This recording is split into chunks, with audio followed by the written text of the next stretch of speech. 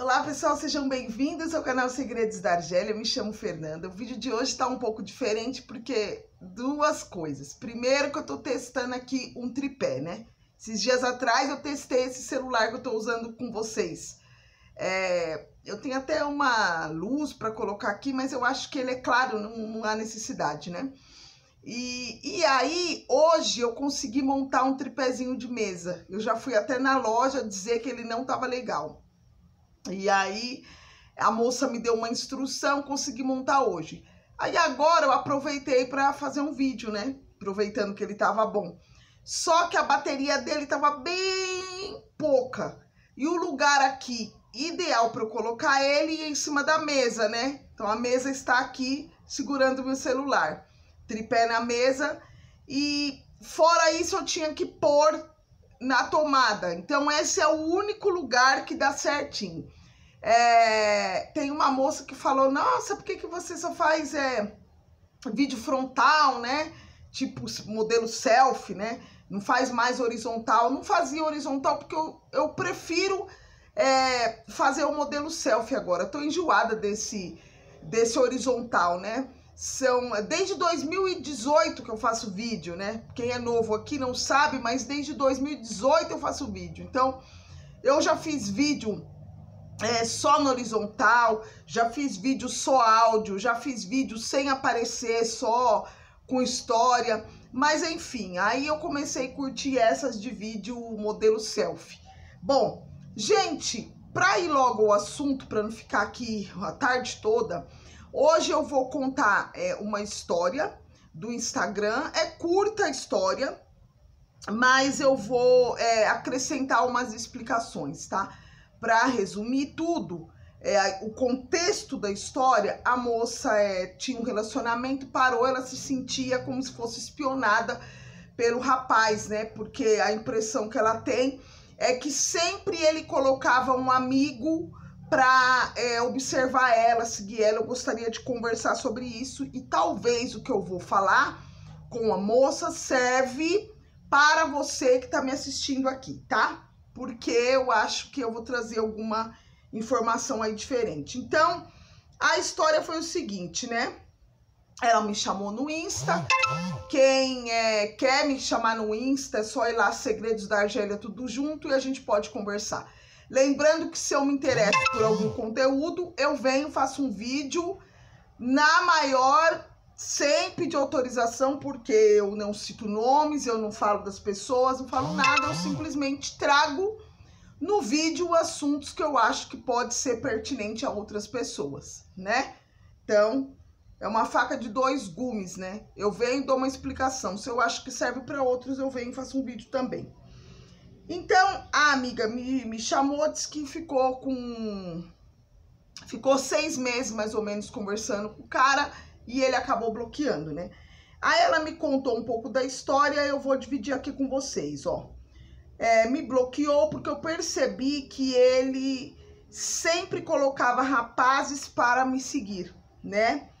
Era como um teste. Toda vez eu pegava o perfil, olhava os seguidores e se seguiam mutuamente. Aí eu printava, mandava para ele, perguntava quem é. Ele dizia não conhecer, mas eu não acreditava. Em janeiro discutimos, ficamos sem nos falar, mas sempre seguindo. E ele sempre olhando as minhas coisas e curtindo. Em fevereiro, um rapaz me pediu para seguir, eu fiz a mesma coisa, vi que se seguiam, então eu aceitei, perguntei o que queria. Resolvi mandar a mensagem para ele, perguntei se conhecia, tal. Vamos falar sobre isso, tá, gente? Eu nem vou prosseguir com a mensagem porque eu quero falar sobre isso. Às vezes você conhece aí um camarada e do ciclo de amizades dele lá, na lista de amigos do Facebook dele, começa outros rapazes a te seguir. Aí é óbvio que você pensaria o óbvio que eu também iria pensar. Poxa, ele tá colocando rapazes para me espionar. Pode ser que sim? Claro que pode ser, né? A gente só trabalha com probabilidades. A cabeça da pessoa só conhece mesmo a pessoa. Então, a gente só trabalha com probabilidades. Eu, você e qualquer pessoa no mundo. Mas existe uma probabilidade que talvez vocês não conheçam, e eu conheço porque já aconteceu comigo, tá? Eu tenho um Facebook, né? Apesar de eu não usar meu Facebook, ter sido bloqueado, até lá o meu Segredos da Argélia tá bloqueado e tal. Eu tô tentando recuperar, mas não é nada demais não, é porque a minha conta era do Brasil e como vocês sabem, eu estou passeando no Brasil, mas a minha conta eu uso da Argélia, então eu acho que deve ter dado algum problema nesse sentido, simplesmente de localização, não foi nada demais, tá? Mas o que que acontece? O que que eu já presenciei e vou dividir com vocês para vocês começarem a abrir o leque. Não tô dizendo que A ou B é inocente, mas o que que aconteceu já comigo? Ali do ciclo da minha vizinhança na Argélia, né? Vizinhos mesmo, vizinho de porta, vizinho de parede, né? Tem algumas pessoas que eu há bastante tempo havia adicionado no meu Facebook, tá? E aí eu comecei a perceber que uma dessas pessoas do sexo masculino, que era um vizinho meu, novo, um moleque novo, na época ele devia ter assim uns, agora ele deve ter uns 20, mas na época ele devia ter como uns 15, 16 anos. Ele ia nas mulheres do meu Facebook e começou a adicionar as mulheres, né? E aí as mulheres pegaram e falou: ah, Fernanda, eu adicionei fulano porque eu vi que ele tinha um amigo em comum, que era você e tal. Adicionei fulano que ele falou que era seu amigo, seu vizinho, seu não sei o quê. Então, gente, eu comecei a perceber algumas coisas e vou dizer, primeiro de tudo, quando você está se relacionando no virtual com uma pessoa de um outro país, merecia acender essas luzes aqui da frente, mas agora já foi.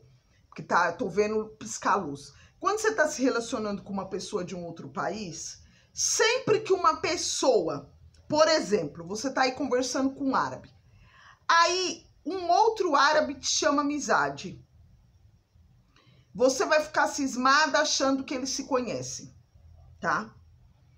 Isso é de praxe, né? Com o tempo, talvez vocês nem pensem nisso, mas a princípio eu vejo que é comum. Você conversou com um, tá super enturmada e pega um outro amigo, uma pessoa que nem é da lista de amigos dele, adiciona. Você percebe que também é árabe ou que é um estrangeiro de um país islâmico, mesmo que não seja árabe. Você pensa, aí, será que foi fulano que tá mandou me adicionar? Então, de cara, já tem esse fator. Você fica cismado porque aquela situação é novidade para você. Guarda isso, tá? Fora essa questão, pode ser de fato que ele esteja falando, adiciona ela, tal. Mas existe uma outra coisa. Existem pessoas, tá, que olham a lista dos amigos. Então, por exemplo, com certeza ele tem amigos que olham a lista de amigos dele e adiciona aleatoriamente pessoas estrangeiras, tá? Eu digo isso porque isso já aconteceu. Eu adicionei um rapaz da Argélia que era meu vizinho, tinha 15 anos. E ele, por conta própria dele, começou a adicionar as mulheres do meu Facebook. Até que eu bloqueei os conhecidos, porque eu tava achando aquilo já desagradável, tá? Então, muitas vezes, você pode estar achando que o rapaz está te testando e, na verdade, os próprios contatos dele, por conta e risco, vê que você é estrangeira e já adicionou ele e também passa a adicionar você. E aí, para eles é assim, porque assim, dentro de uma cultura islâmica, teoricamente, as mulheres, elas adicionam lá pessoas que elas conhecem, pessoas do ciclo de amigo. Quando se adiciona pessoas do convívio, já chama na câmera, normal. Então, pela lógica, eles acham que pelo fato de você adicionar eles, vai chamar na câmera e tá ok. Então, não pensem que ele abriu uma cilada para mim, botou um amigo para falar comigo na câmera. Até porque ele sabe que você é ocidental, que falar na câmera é o de menos. Na verdade, Pouco importa se você fala na câmera com alguém ou não, gente. O que importa é o que você faz na câmera, não é o que você fala. Se adicionou uma pessoa e tá conversando com a pessoa, ok. Isso não é um bicho de 7 cabeças, a gente sabe disso, a gente é ocidental. Eles entendem a cabeça de uma pessoa ocidental. Não pensem vocês que há uma inocência no sentido de não saber como é a cabeça de uma mulher ocidental.